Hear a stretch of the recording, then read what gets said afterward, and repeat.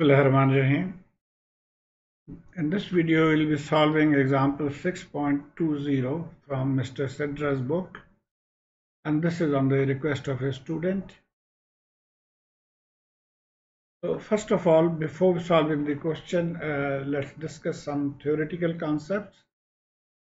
In the question, it is said that we wish to design the bias network of the amplifier given here. So what does it mean to design a bias network is actually we have to find value of R1, R2, RE and RC. So for that we'll take help of Thevenin's theorem. First of all, writing VCC because VCC on both. And then, as you know, for Thevenin we separate the load. So I'm considering this to be the load. We're separating the load, and then voltage here is VThevenin.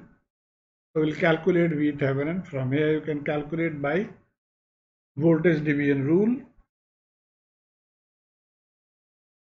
So VThevenin, which is also VBB, is the total voltage divided by total resistance multiplied by this resistance R2.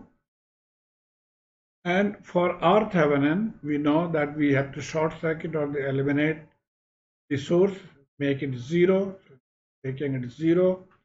And now looking at the point from where we separated the load, from here you can see that this and this branch is also connected to ground, so these two are in parallel.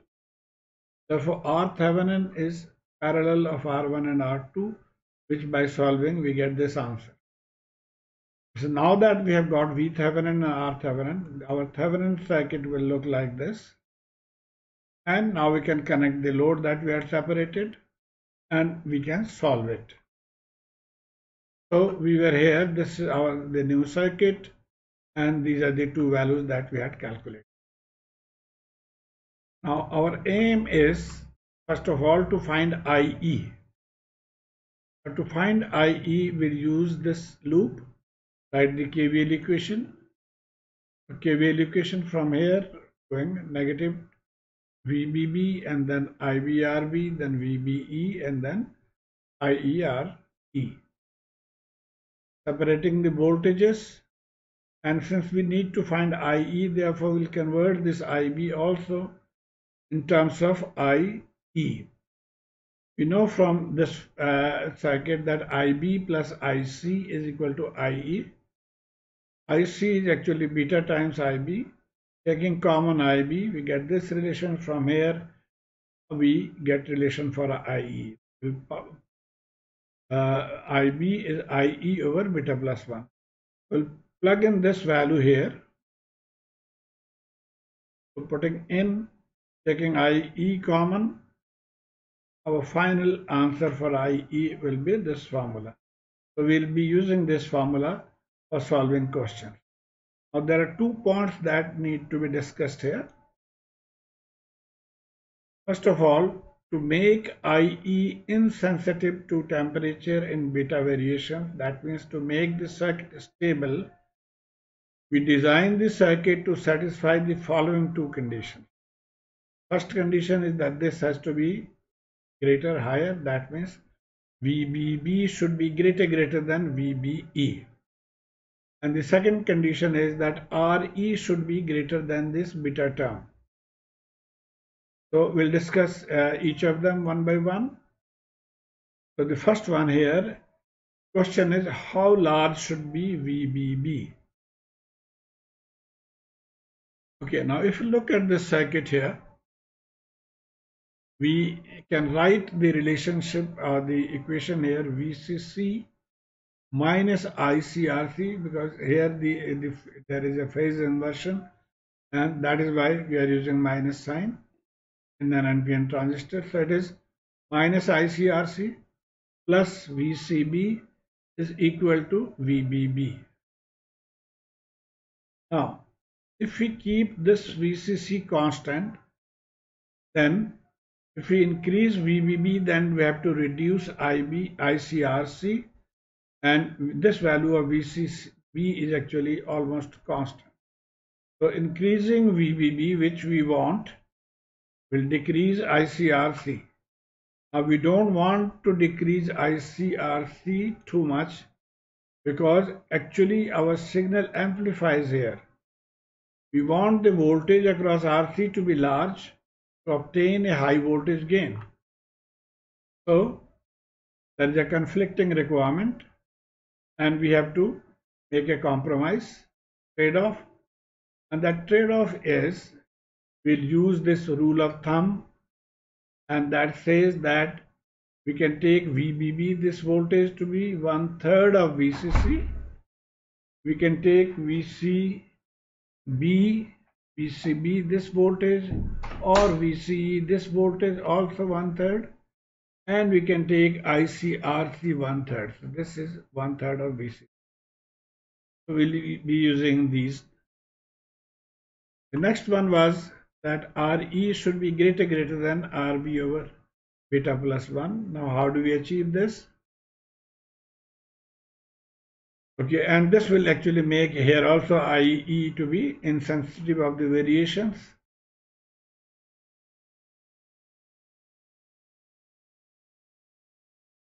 Now this can be made greater if we reduce RB, and RB, as we have learned, is parallel of R1 and R2. So if we reduce R1 and R2, then we reduce RB. That means RE will be greater in comparison to this term. Now there is a negative side of it as well. If we reduce these two resistances, there will be large current flowing through this divider network. A lower value of R1 or R2 will mean a higher current drain from the supply and will also result in a lowering of the input resistance. Now, since these two in parallel are the input resistance, therefore the circuit input resistance will be lower, and which is not desirable in most cases because the previous circuit which is attached to this will load this circuit.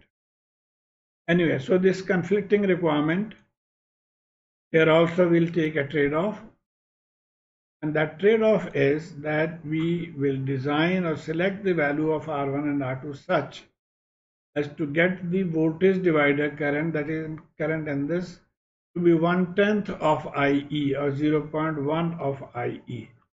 So this condition also we have to use in the question. Okay, so now coming to the question.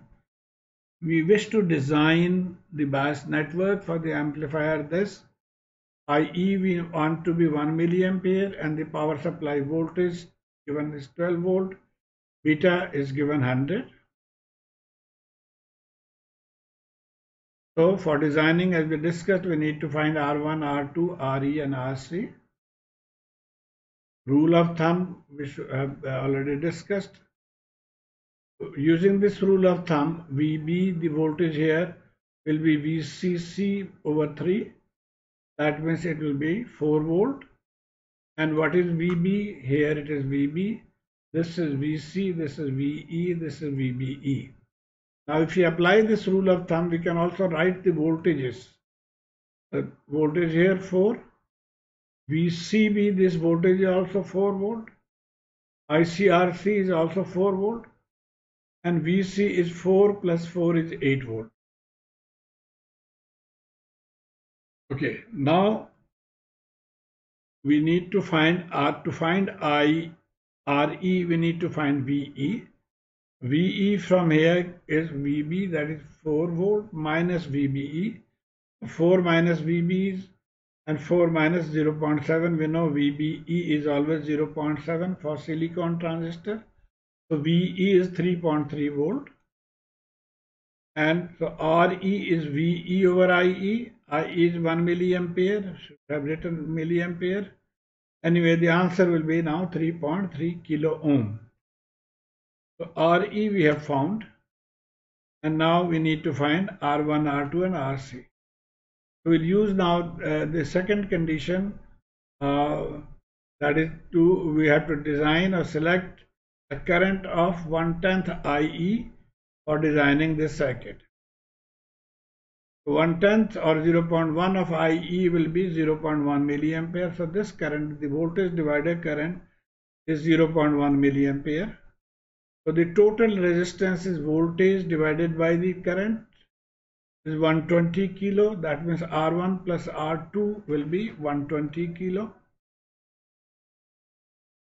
We also have a relation that VB is equal to, by voltage division rule, VCC divided by R1 R2 multiplied by R2. We have already discussed already. Now putting in the values, VB is 4 volt, VCC is 12, R1 plus R2 120. So from here we calculate R2 to be 40 kilo, and from this relation we find R1 to be 80 kilo. So RE, R1 and R2 we have found, but we have assumed the IE to be 0.1 of the voltage divider current, we have assumed it to be 10% of IE, but let's see what is the effect of that. This is the actual current equation. Without neglecting this value, putting in all the values RB, IE comes to be 0.93 milliampere. But we wanted, or the question says that we should design it for 1 milliampere. So how to get over this dilemma? The simplest technique is that we reduce this resistance RE from 3.3 to a value less than this value. So if we subtract 2.67 from 3.3, we could say that our RE should be 3.03 here.